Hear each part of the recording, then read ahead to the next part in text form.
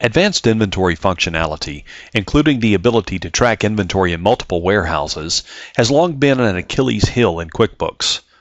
While QuickBooks 2011 does not address all advanced inventory issues, you can now track inventory across multiple warehouses by taking advantage of the Advanced Inventory add-on available in QuickBooks Enterprise Solutions 11.0.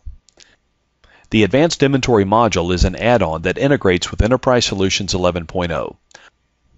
Upon activating the Advanced Inventory add-on, you can track inventory in multiple locations, transfer inventory from one location to another, establish non-traditional locations such as service trucks as warehouses, and identify at the transactional level the warehouse impacted by an inventory transaction. To work with the Advanced Inventory add-on, from within Enterprise Solutions, first enable the Advanced Inventory preference. This preference is found by clicking Edit, Preferences, Items in Inventory, and Company Preferences as currently shown on the screen.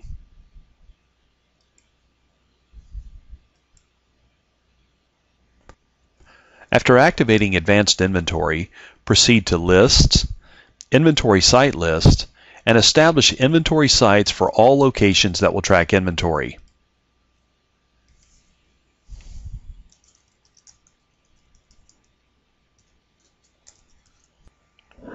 Inventory sites can and should include traditional warehouses, along with non-traditional inventory locations such as customer consignments, mobile inventory stocks, and staging areas within a warehouse or production facility. Upon establishing inventory sites, in Enterprise Solutions you can begin tracking inventory by location. This task is accomplished by associating an inventory site with each inventory-related transaction. For example, the invoice currently shown on the screen makes use of the Inventory Site feature to relieve the main warehouse of the product sold. In addition to tracking inventory by site at the transactional level, users can transfer inventory between sites. Notably, Advanced Inventory does not compute a separate average cost for inventory by each location. Rather, it maintains a single average cost for each inventory item across all locations. Additionally, you cannot use inventory sites to track revenue, expenses, or overhead or similar items. Instead, use QuickBooks Class Tracking feature for these purposes. Though the Advanced Inventory add-on for QuickBooks Enterprise Solutions 11.0 does not add all of the functionality desired by some users, it does provide an inexpensive, effective, and easy-to-use approach to tracking inventory by location. Once the add-on is activated, users can set up inventory sites and begin tracking inventory by location almost immediately.